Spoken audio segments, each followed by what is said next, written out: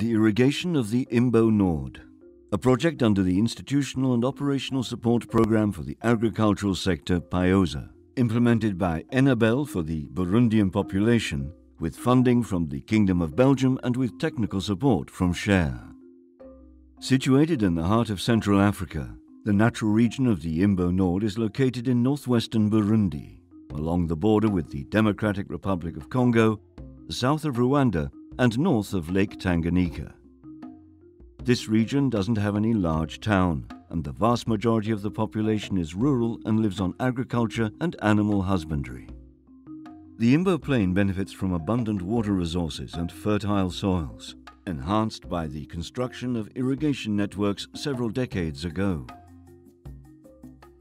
How does the irrigation network work? A run of the river diversion intake feeds a primary canal by gravity, which serves several irrigation blocks in which water is distributed from so-called secondary, tertiary, and finally quaternary canals, in order to cover as widely as possible the entire area to irrigate. Finally, any excess water is collected via a drain in order to be discharged into the rivers downstream. The Imbo Nord Irrigation Project. The topography and hydrography of the Imbo have guided the organization of the area into smallholder farms since the 1950s, with the aim of promoting food and industrial crops. But it was only in the 1970s that irrigation networks were built to intensify development of the smallholder farms. This potential was, however, strongly threatened in the late 2000s, due to poor maintenance and management of the networks resulting from the political instability of the region during the 1990s.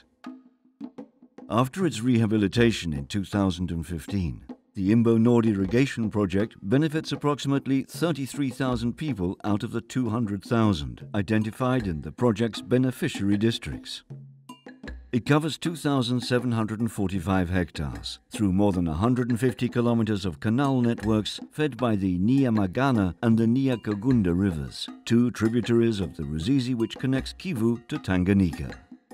In addition to the irrigation and drainage infrastructure, this project also enabled the rehabilitation of nearly 30 kilometers of feeder roads, as well as the post-harvest and storage infrastructure of local development cooperatives, for a total amount of approximately 10 million euros worth of works.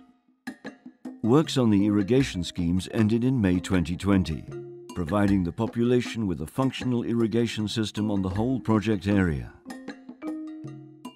The impact of the project on the increase in agricultural productivity is undeniable.